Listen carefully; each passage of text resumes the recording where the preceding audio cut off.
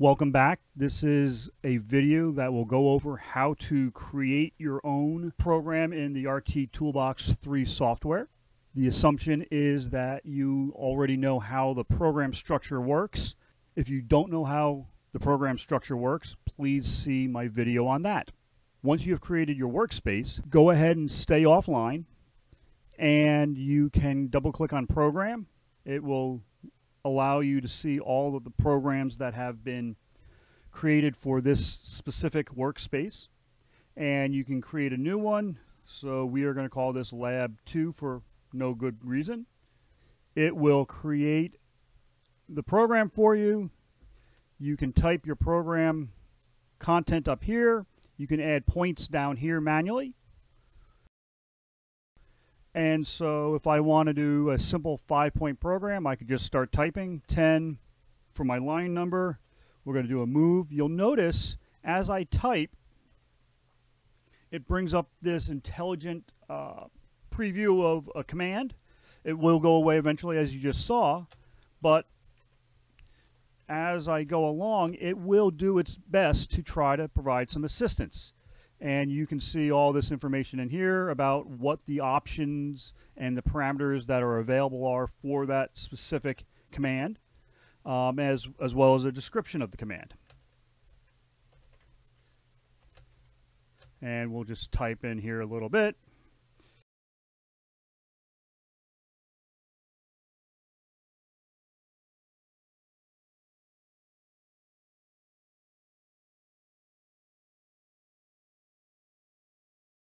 So we have our program.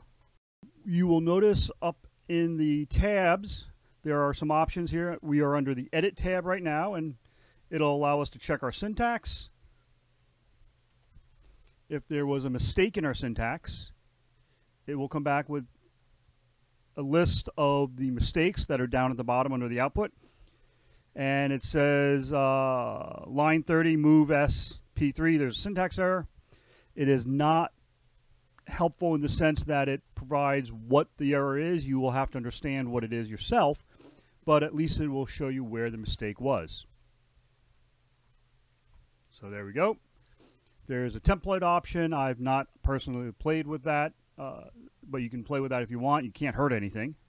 You can turn on and off comments. Under File, we can save it. Under the Tool, this is not the robot tool necessarily. This is tools within the software, and one of the things that it allows me to do is to sort or renumber. Renumber is a really important and powerful tool within the software, in that as I update and change my program, there may be instances where I run out of numbers and I need things to be done in a certain sequence, and this will actually let me do that. I can indicate how line pitch, how many numbers between each number it lists, as discussed in how to write your program in the program structure. Mitsubishi requires line numbers in their programs at this point for the Melfa Basic 4, and so you do have to have those numbers in there. But it'll let you sort them. It'll let you, if you choose that option, it'll also let you update any go-to numbers automatically. Generally, you're going to want to just say range all. You can leave it like that, but for demonstration purposes, I'm going to only do it in steps of 2. And you'll notice right now my program is 10, 20, 30, 40, 50, 60.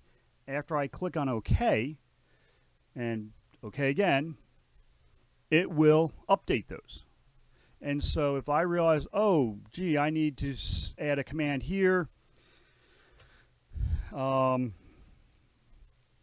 close 1,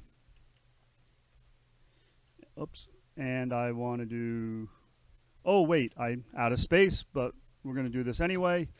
We're going to say delay 10,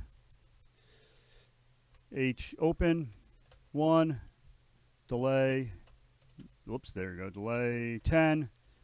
And so I've got 2 line numbers that are the same and 2 line numbers that have not been identified at all. And so if I were to do a syntax check on this, it doesn't even really get to it. It says, hey, we got an overlap line, that's fine. Down here is there's no line number, this is overlap, so it's identified a bunch of problems. So I could come into Tool, Renumber, all 10, okay, tell it okay, and you'll notice it went ahead and fixed that. There is a problem here. We have a typo, so I'm going to fix that as well. But now, if we go to Edit, Syntax, there are no syntax errors. Everything is happy. We no longer have that duplicate line number, and we have line numbers where we didn't before. I could potentially create my entire program, not worry about line numbers, and use that renumber tool to go ahead and number everything on as I need to. There's no reason not to do that, but it is good to remember that you do have to have those line numbers in there. One of the things you'll note is that there are no points associated with this program at this point. In previous activities in class, I provided the program. There were already points defined. To add a point is nothing more than click on Add and give it a name. The name does have to match what is up in your program. You could define the points as discussed in the other video as variables, but we can also define the points down here. And so 0.2, 0.3, 0.4, 0.5. I do also want to make note that the software and the controller is case insensitive. So it does not care if it's lowercase or capital move, lowercase or capital P. There is no distinction between the two of those. Because we are not online, you'll notice I do not have the get current position option here. But if you have been provided coordinates on where you need to be for certain points, so in a realistic solution, so in a realistic example, you would have a robot cell and you would know where the tooling is, you would know where the parts are going to be picked up and placed at, and so you could predefine those if you wanted to. These are, you'll notice XYZ, I could list it as joint as well, but generally you're going to want to do it as under the XYZ, and these are relative to the origin of the robot. So if I know my point 1 has to be at 56 point whatever, I can do that. And so depending on the type of robot that has been defined, I would also need to do ABC. And if you have auxiliary axes defined, you'd also need to include those. And finally, I can save my program. Okay, so that was a quick overview of how to use the editor for the RT Toolbox 3 software. That's all for now.